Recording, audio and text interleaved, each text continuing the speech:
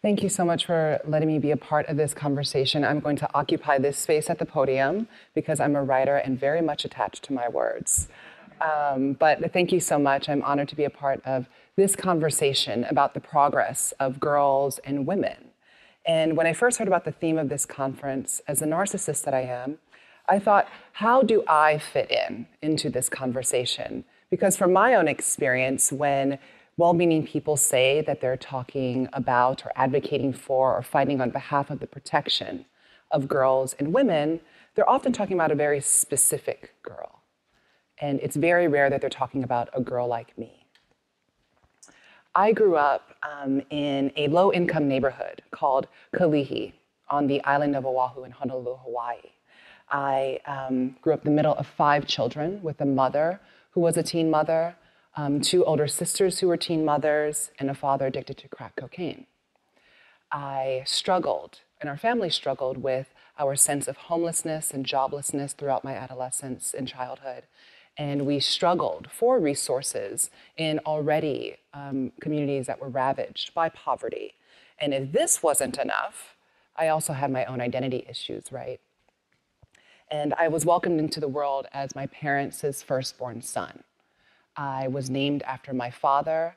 I was dressed in attire suited for boys. My gender was translated for me from the very beginning and expressed for me. And as a child, I struggled deeply and fought hard to not only be myself, but to reveal myself and express my femininity in a culture that demeans and devalues feminine people, in a culture that mandates that if you are born with certain genitals, you are not allowed to express who you truly are if that expression does not align with the gendered expectations thrust upon you and your body. And despite this pervasive gender policing culture, I own my difference as a young person, and I marvel at my teenage self, that girl with the unwavering sense of self who never allowed anyone's expectations of her or perceptions of her make her question or doubt who she knew she was.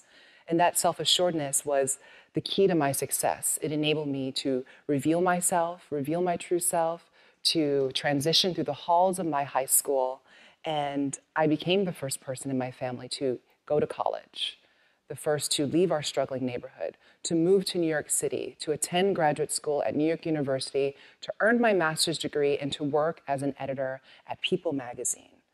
And as I basked in my own success, I couldn't ignore the fact that my experience with success was completely outside the norm for girls growing up like I did. I couldn't ignore those girls because I know that they don't have the same resources that I had benefited from.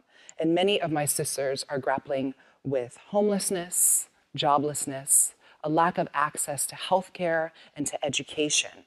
And this sense of lack often pushes them out of hostile homes, out of intolerant schools that are not built for them, into detention homes and facilities, and also prisons, and deeper and further into poverty.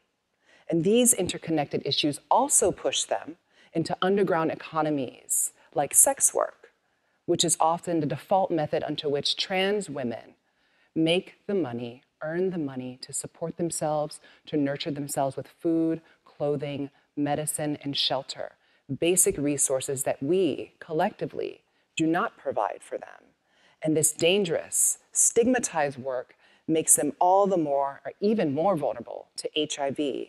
Trans women are among the most at-risk demographic, as well as the most likely to face medical discrimination. And trans women of color are even more likely to be profiled by police, to be incarcerated, and to be targets of abuse and violence. And these alarming issues often go uncharted and remain widely unaddressed because we, as a society, do not acknowledge that trans women are women, that Black and brown bodies matter, that trans girls and women of color are worthy of protection and worthy of our care. And these were the urgent issues that pushed me to step forward for the first time in my life as a young trans woman and to use my voice to tell my story and to help tell our stories. And I've been successful. I've written a New York Times best-selling book. I've launched empowerment campaigns like hashtag Redefining Realness and hashtag Girls Like Us. And I've been heralded even, which is ridiculous to me, as Woman of the Year. And held up as the trans girl of color who's made it. And I'm proud to be that mirror for young girls, a mirror that I frankly didn't have growing up.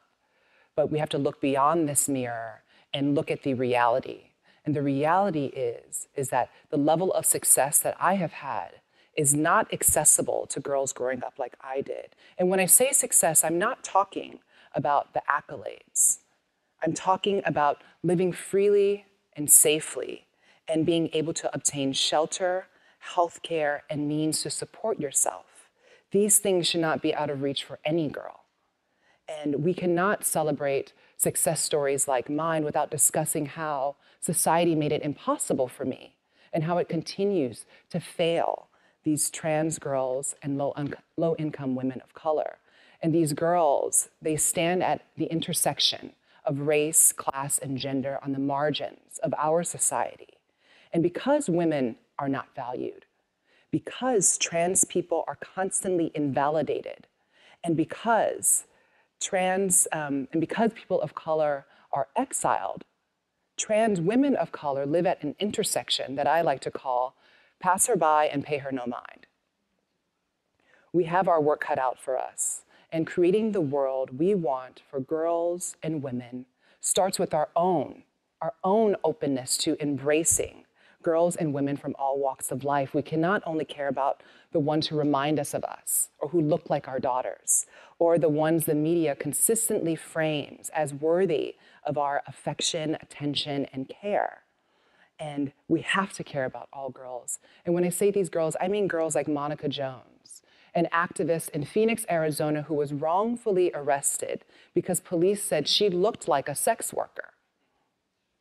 That's enough nowadays. If you're carrying condom as a trans woman of color on the streets of New York City, you can get profiled and arrested. It's real. Girls like Larry Letitia King, a gender nonconforming 8th grader who was murdered in class in 2008 because of their gender expression and their sexual orientation. Girls like Gwen Araujo, a 17-year-old who was beat and strangled to death by 4 men because she was a trans woman. Girls like Cece McDonald, who served 19 months in prison, in a men's prison, because she chose to stand her ground and she chose to fight for her life. As we know, only certain people can stand their ground and not go to jail. Girls like Elon Nettles, a 21-year-old who was beaten just blocks away from here, beaten to death in Harlem, just across the street from a police station. These girls and countless others have been beaten and jailed. They've been exiled and extinguished because they are girls and women, because they are girls and women of color, because they are girls and women of color who are trans. In the world I see and that I envision, these girls are nurtured and they are protected and they are liberated. They are included in conversations about violence against women, about HIV prevention, and about reproductive rights. They have access to women's colleges and restrooms. They have access to unbiased, knowledgeable, and affordable health care. They no longer fall in between the gaps of feminist, racial justice, and LGBT movements. They are centered. And they are centered because they mattered, and they are centered because our own liberation lies in their well-being, in their survival. So the next time you hear someone say that we're having a conversation or that they're working for the progress of girls and women, I'd love for you to ask them whether they're talking about a girl like Elon Nettles, a girl like Cece McDonald, a girl like my sisters and my friends, a girl like me. Thank you.